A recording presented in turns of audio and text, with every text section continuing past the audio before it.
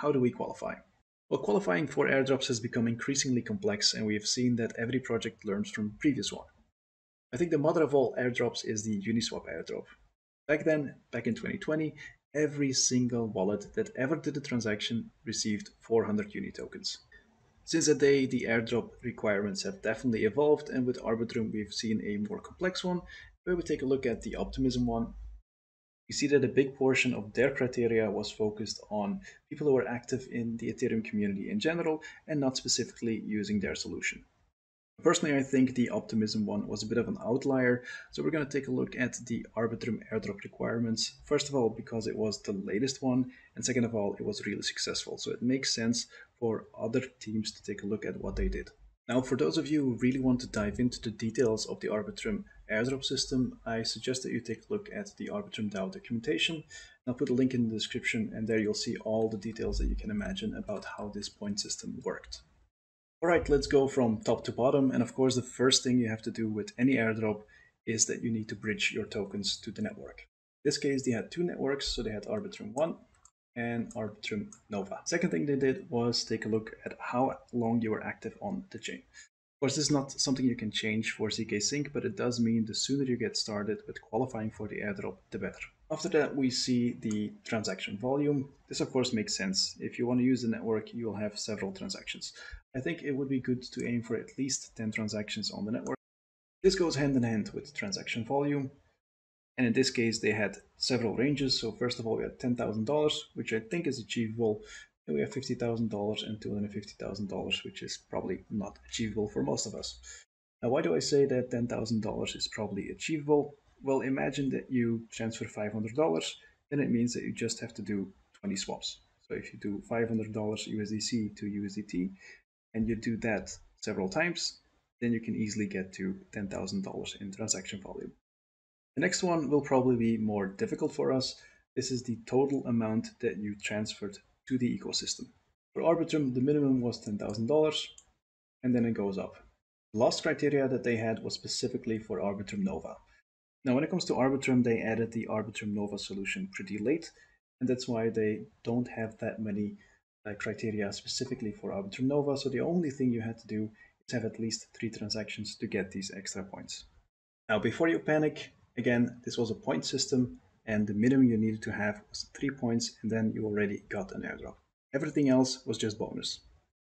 Alright, now that you know what ZkSync is and what the potential criteria can be, let's apply this to our ZkSync airdrop.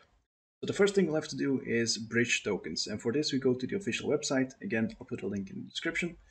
On the website, we go to Network, and then we click Bridge.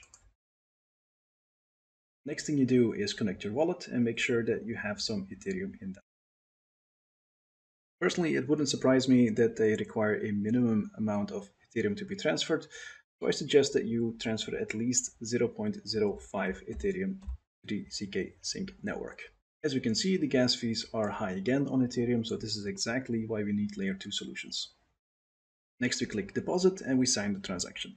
As soon as we have some Ethereum on ZkSync, we can start using the network. Now, before we can start using the network, we'll have to add the ZkSync network to our MetaMask and, of course, change from Ethereum to the ZkSync network.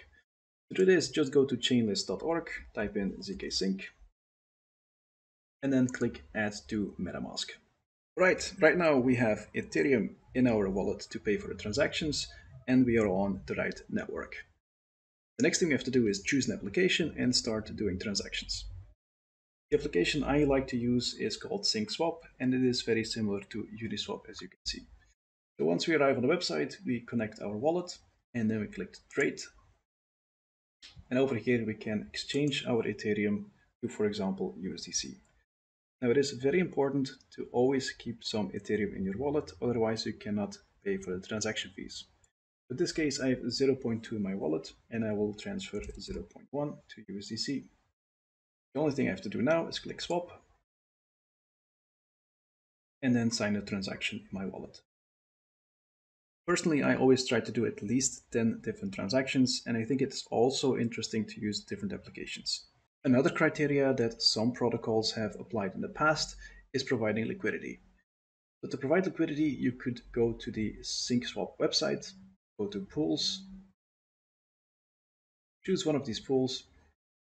If you're providing liquidity, you always have risk of impermanent loss. So if you don't want that risk, you can choose a stablecoin pool like this one.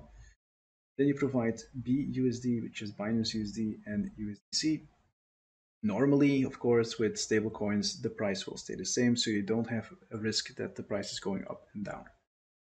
Personally, I'm going to leave the liquidity in until the airdrop is official, and then I'll take it out and use it for something else. Last but not least, ZkSync has two networks. They have the first network that they started with, which is now called ZkSync Lite, and then they have the new one, which they recently launched, which is ZkSync Era. Now, personally, I don't think they will be rewarding too much activity on ZkSync Lite, but if you want to play it safe, you can do some transactions on there as well. Now, again, very important, these are two different networks. So if you put money on the ZkSync Era network, you cannot use it on the ZkSync Lite network. So if you have a limited budget, it means you will have to send it to the ZkSync Era first, and then send some more money, some more Ethereum to the ZkSync Lite network as well. And sadly, if you're paying $16 to $20 for a transaction just to get the funds on there, this might get a little bit expensive.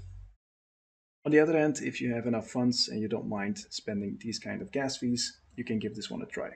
The application that I use to get some transactions on the ZkSync Lite network is called ZkSync. As you can see, this is a trading platform, so the only thing that I did was create a few transactions, switch from USDC to Ethereum and back. Right, that's it for this video. If you enjoyed it, please hit that like button and don't forget to post a little comment because that will help push this video in the YouTube algorithm. Also, if you haven't subscribed yet, please hit that subscribe button right now, and then I'll see you all in the next video. Thanks for watching. Bye.